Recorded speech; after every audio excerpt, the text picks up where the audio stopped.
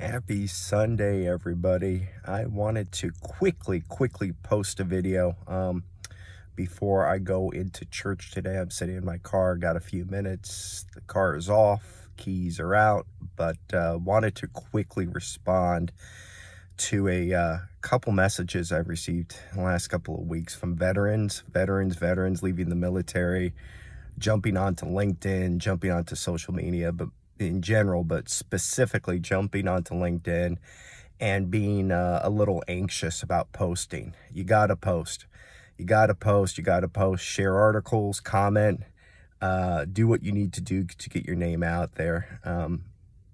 This one guy told me that he does a lot of looking, a lot of watching of what everyone else is doing, but is a little nervous to say anything. Here's the deal, brother, and this is to him and this is to everybody else. Nobody's perfect. We're all going to share our warts and the negative things that happen. That's fine, as long as you keep posting what you're doing in your career journey. We need to know that. You need to network, you need to connect. So don't be afraid of other people's criticism. I get criticized all the time about my posts. I post too often. I post too much about one particular topic.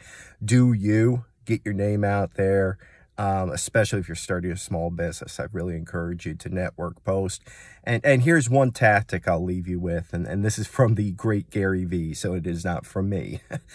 One tactic that you can do is look for the top people in your niche, in your field, in the industry you want to go to, and respond and have thoughtful comments on each one of their posts. You're going to network with the right people there. They're going to respond. They're going to promote you. LinkedIn is a friendly community, so don't be afraid to get out there and have some activity on LinkedIn. I'll talk to you guys later.